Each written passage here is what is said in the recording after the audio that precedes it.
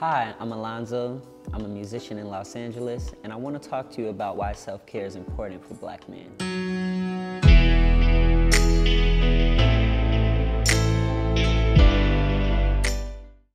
My number one rule for self-care in the morning is that I do not look at my phone before I meditate. It's important to not look at my phone before I meditate because I like to just ground myself before I enter the world and allow the world to come to me, essentially. Our phones have so much coming at us, so many notifications from so many different types of apps. And so for me, meditating before I touch my phone is my way of kind of just centering myself and protecting my mental health before I even speak to anyone.